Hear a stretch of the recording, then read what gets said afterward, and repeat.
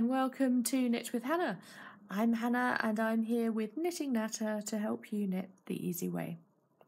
Right, what are we doing today? We are doing ribbing, and ribbing can come in so many sizes, but what we're doing today is what is known as 1x1 ribbing. That is because we are alternating stitches one at a time. So what is ribbing? Ribbing is a part of a knitting garment.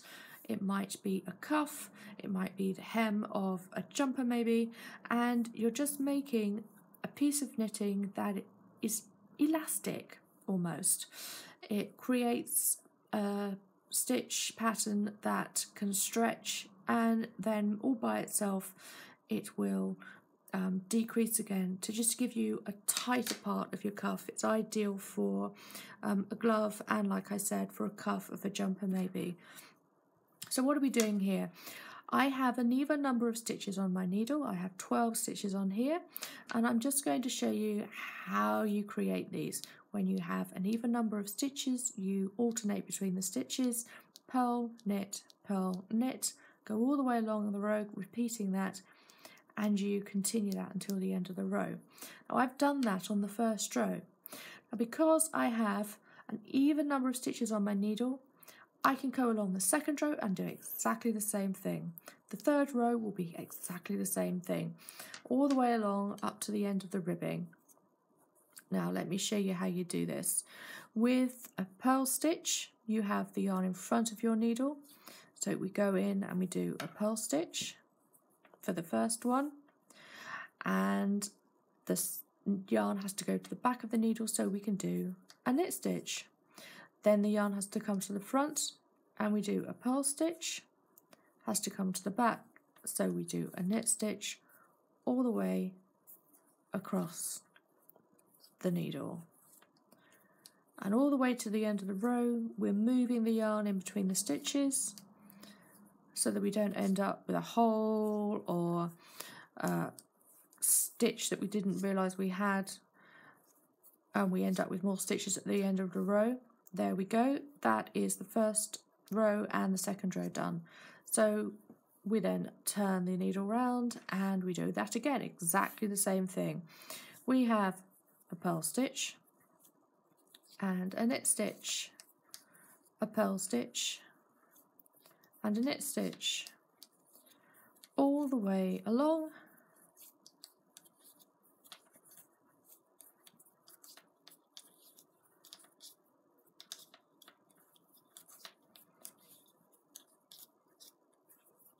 And that's that.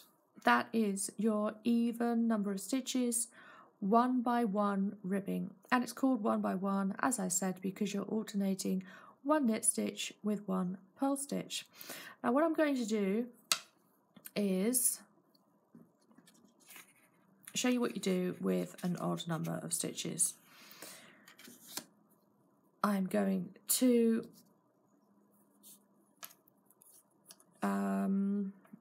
let me do this. Purl, knit, purl, knit, purl, knit, purl, knit, purl, knit, purl, knit, and then I'm going to do a purl stitch, and I'm going to create that at the end of this row. There we go, you can just pretend that's a purl stitch at the end there. Then we have the second row, and that becomes knit 1, purl 1, knit 1, purl 1, knit 1, purl 1, knit 1, purl 1, and because obviously we have an odd number of stitches, that doesn't create an even number of pairs, we have to change the stitch that we start with on each row. So we start with a purl stitch for the first row, we start with a knit stitch for the second row, and we alternate between those two rows. that's as simple as it gets. So depending on how many stitches you have, you either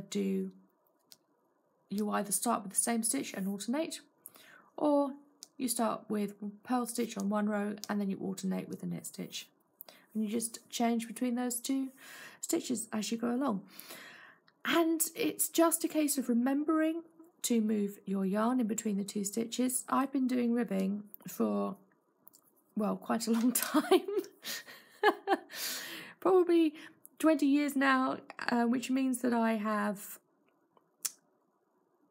just an automatic pilot way of knitting, and I can do it quite quickly. But it doesn't matter how quick or how slow you do it. Very rarely is ribbing a whole of the garment. You're just doing it, like I said, to give a little bit of stretch to a single part of the garment. And that is that. I do hope you have enjoyed this and it's helped you.